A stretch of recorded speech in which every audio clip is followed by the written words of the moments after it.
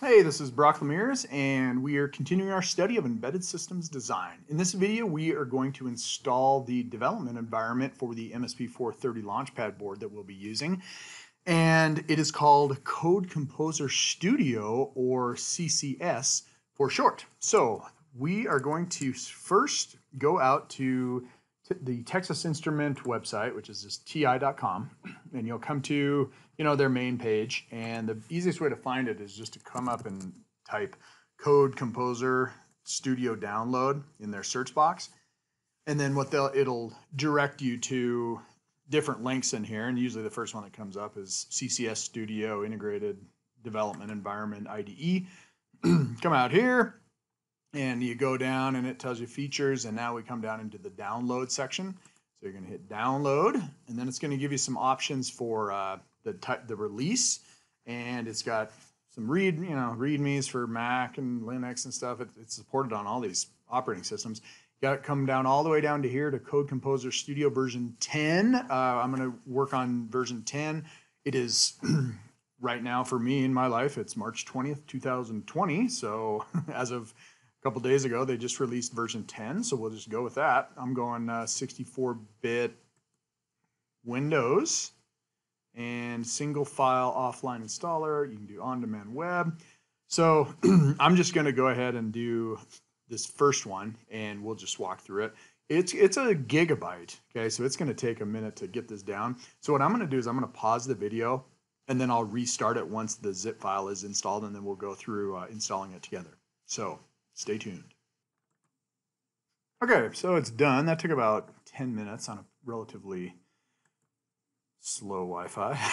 So it's coming in as a zip. We're doing this offline one. So let's unzip it. See what we get. Okay, so I got Win64. I'm just going to drag that onto my desktop. It's a big one. It's a gig.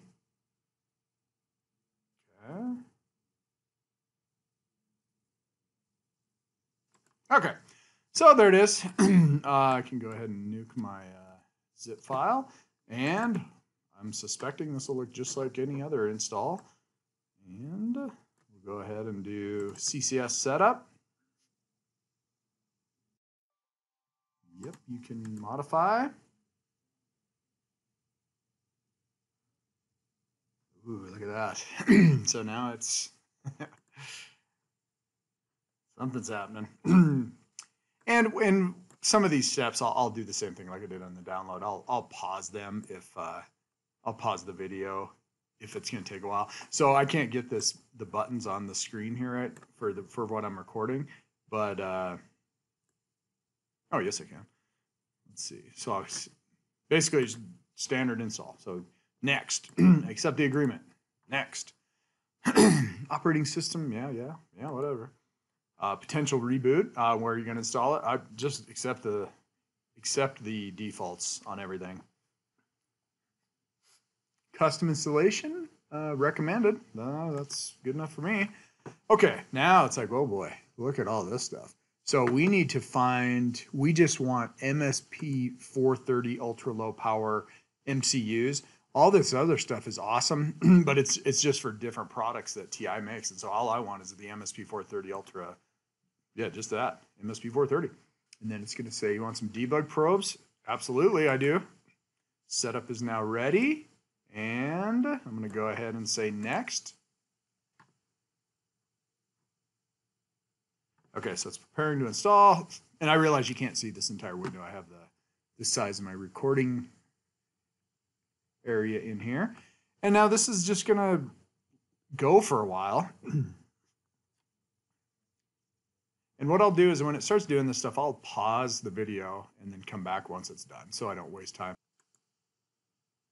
Okay, so took about 10 minutes, but it finally got through the main bar here. And now it's just kind of cruising along on this stuff right here.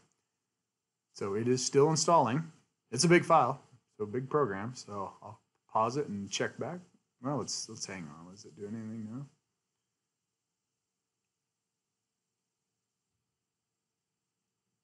Creating uninstaller.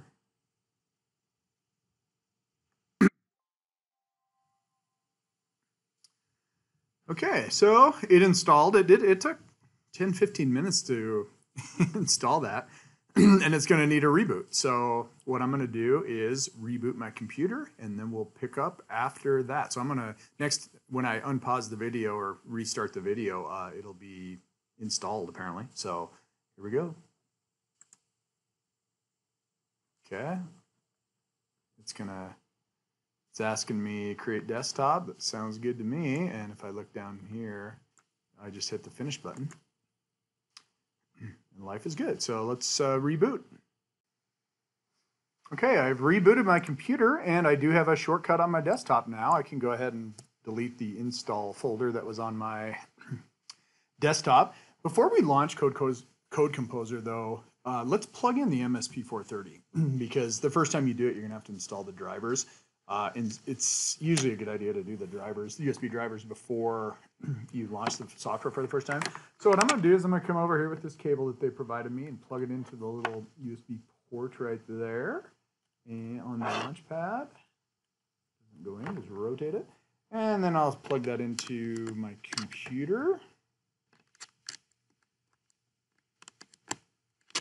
which is super easy. There you go. Okay, so you see it lights up, and if this is the first time you plug it in, you'll get the USB driver notes. But anyway, so now it's in there. So let's launch Code Composer and see what happens, and just take a look, make sure it comes up, and then that'll be the end of this. So it comes up, kind of a cool little splash window there, Code Composer Studio version 10. Again, this doesn't need a license, provided by Texas Instruments because they want you to use their microcontrollers, so they want to provide you with the tools to develop. And so, and honestly, it takes a long time to load this, much longer than any other software. So, this is normal for it to sit here for 30 seconds while it comes up.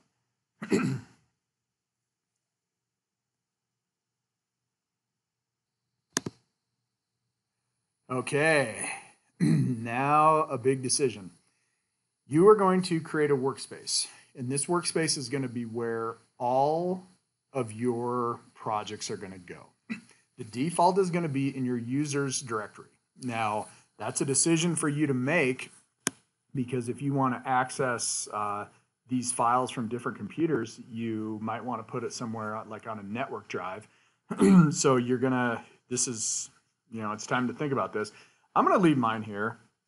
Just because this is my main computer, and so if I can move this later. But just remember, this is going to be where all of your stuff is going to go. So I'm going to use this default and don't ask again, and this is all your projects will be in here. And so I'm going to launch Code Composer and see what happens.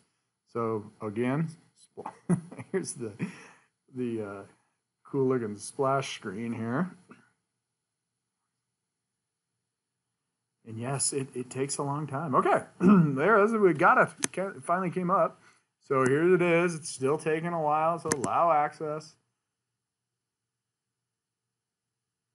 I mean, it is a monster. And it's got a getting started screen, and we'll just let it load.